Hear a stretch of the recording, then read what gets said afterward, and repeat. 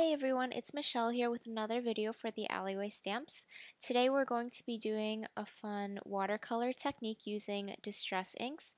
I pulled out this stamp called Petal Pushers, which has a bunch of flower stamps, and you can see that I've already laid a bunch of them on the bottom. I'm using pretty much all of the flowers except for the big one because I just want to have enough space to have a lot of them.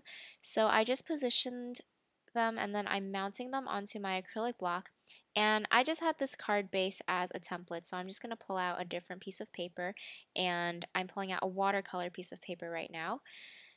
So I am prepping this watercolor piece of cardstock, which is cut to 4 1/4 by 5 1/2 with some anti-static powder because we're going to be doing some white heat embossing. So I'm just inking up my stamps with Versamark ink, and then we're going to put white embossing powder on top of this. So I just have my embossing powder in a little Tupperware container, and I have it handy throughout this whole process because I'm going to be going back and forth between stamping and putting powder on. So having this powder in this container really makes this process easy so that you don't have to keep cleaning up afterwards, and it just keeps it really contained. So it's kind of hard to see on camera, but the stamp set comes with a tiny little line that you can use as a stem for the flower. So I'm just stamping those on a few of those flowers. And part of the reason that I put on the powder instead of stamping everything at once is so that you can see it. So you can't really see it on camera, but in real life you can see where the powder sticks to the Versamark ink after each step of stamping. So I stamped a bunch of the flowers and then unmounted them, and I'm just filling in some more spaces with flowers so that I have pretty much like 2 of each kind of flower on here. So I'm stamping all of these separately and then adding powder to that again. And here when I tilt it in the light is where you can kind of see where the flowers are a lot better. So when you're actually doing this in person, it's pretty easy to see if you put powder in between each step. So I think that's all the flowers I'm going to do for this. I just really want to keep it to the bottom of the photo so it kind of looks like a little landscape.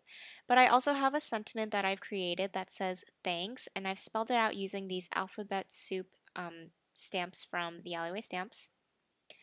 And I'm doing a thank you card for my friend who is actually plant sitting for me while I'm away on vacation, so I thought that having all of these flowers was really appropriate. So I just kind of mounted them a little wonky so that it would be a really fun, playful kind of look. So you'll see later they're like kind of crooked, but that's kind of the look I was going for. And then I also pulled out this border stamp that comes in the same flower stamp set, and I'm just stamping that at the top also with Versamark. And all of this is going to be heat embossed in white. So now here in the camera again, you can kind of see the design. So I'm just going to clean up really quickly.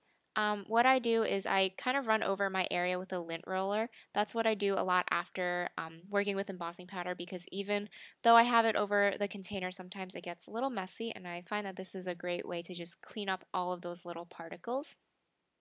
So I've gone ahead off camera and heat set my embossing, so you can see it's a little shiny there. And you can't really see it because it's white on white, but now we're going to be doing a really cool watercolor technique, which is going to make this white embossing really stick out. So I pulled out a sheet of wax paper.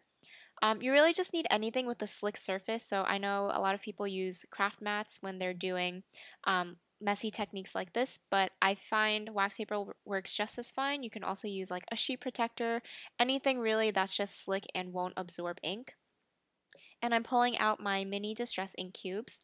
I find the mini ink cubes are great to use for this technique because, as you can see, it only puts a small area down. You can really get into like all of the little crevices that don't have any ink yet.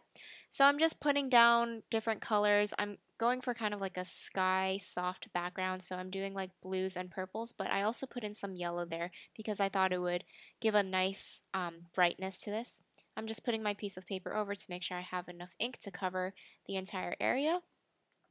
And I'm going to pull out my little mister. This just has plain water in it.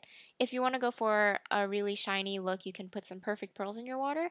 But today I just wanted to go with simple plain water. So you can just see I'm just misting a lot of water on top of this. Basically until you see that the ink starts to bead up into those little balls of water. And then I'm going to place my paper down, embossing side down.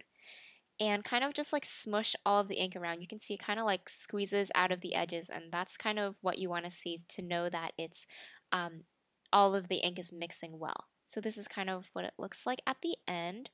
You can still see it's still very soft, but I'm going to go ahead and dry this with my heat gun just to speed up the process.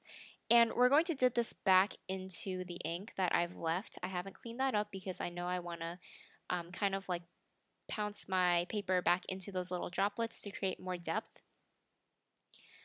So I pounced into those big pools of blue, but they turned a little dark because of the mixing, so I decided I wanted to put down some more fresh blue color, so I took my blue ink pad, which is Salty Ocean, by the way. You can use whatever colors you have on hand, really, but I really like this bright blue color.